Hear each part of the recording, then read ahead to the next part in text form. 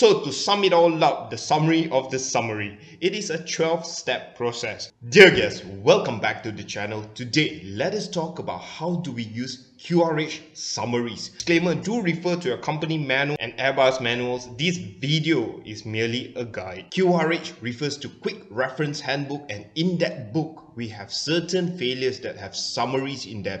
Question: what is a summary? A summary is a brief statement of the main points of something. So, because there is a lot of information coming your way, you want to know only the important points. Airbus have summaries for namely electrical emergency configuration and dual hydraulic failures. Do watch my video to know more about the failures. So to start with, the summaries are divided into 4 sections, and also we use it on all 4 areas of flight. The 4 parts of the handling of failures are: number 1, deciding what to do. This is assessing the situation and deciding the next course of action.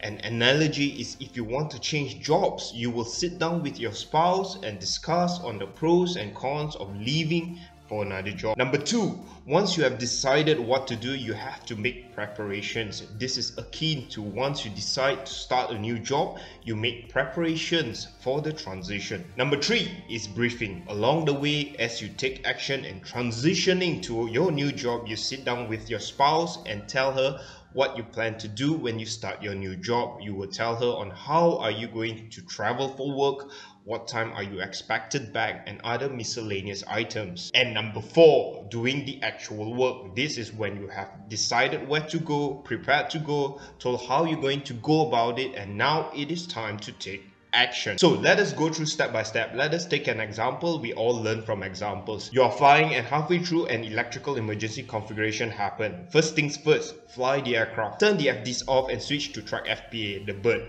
You are in alternate law, so be aware of it. Once the aircraft is stable, call for ECAM actions. For a step-by-step guide on the ECAM, do watch this electrical emergency configuration video. Once you are done with the ECAM actions, look at the status page, which give you all the relevant information. And now it is time to assess the situation. For this, we will take out the QRH and flip to the electrical emergency configuration summary part. The cruise part of the summary will help you in your decision making process. For this particular case, you only fly 320 knots in alternate law. Only the captain, pitot and AOA are heated, and center tank fuel is unusable. Well, in some aircraft, you can use the center tank fuel, but up to 2 tons is unusable. Fuel is fed to the engines by gravity, so the amount of fuel needs to be taken into consideration. Since electricity is limited, you will only have communication and navigation equipment on the left side only. You can determine the landing distance required by using the EFB. So when you read the cruise part, you know the flight capability of the aircraft, and also you are able to make a decision on which runway or airport you are planning to land.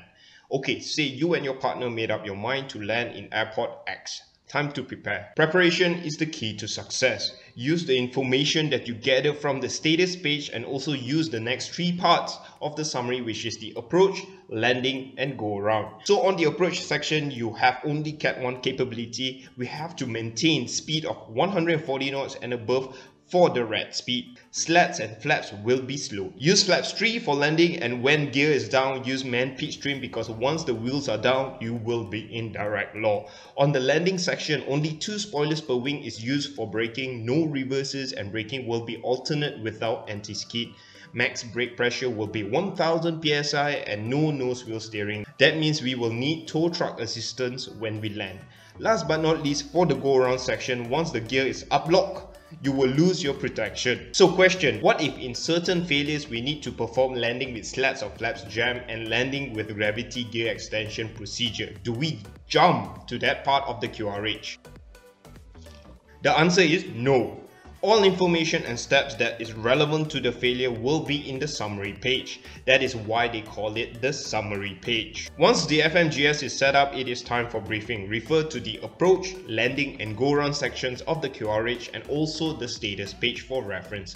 Brief on the relevant points. Once the briefing is done, shoot for the approach. So when on the approach, refer to the approach section. For this case, slats and flaps are slow and you will be in direct law when the gear is down. When the aircraft is fully configured, pilots can quickly review the landing and go around sections as a reminder. Pilot monitoring can remind the pilot flying on what to do. Finally, pilot monitoring will check the status page and make sure all approach procedures are completed. So to sum it all up, the summary of the summary, it is a 12-step process. Number 1, situation assessment. Perform all the ECAM actions, read the status page, open the QRH summary and read the cruise section. Take note of the fuel consumption and calculate the landing performance. Next, make your decision. Number 2, approach preparation. Refer to the status page and read the approach, landing and go around part of the summary. Prepare the FMGS. Number 3, approach briefing. As reference, refer to the approach, landing and go around summary and FMGS pages. Also refer to the status page. And number 4, commencing the approach itself. Refer to the approach section, and when the aircraft is in final configuration, review the landing and go around sections as a reminder. And last but not least, check the status page and make sure all approach procedures are completed.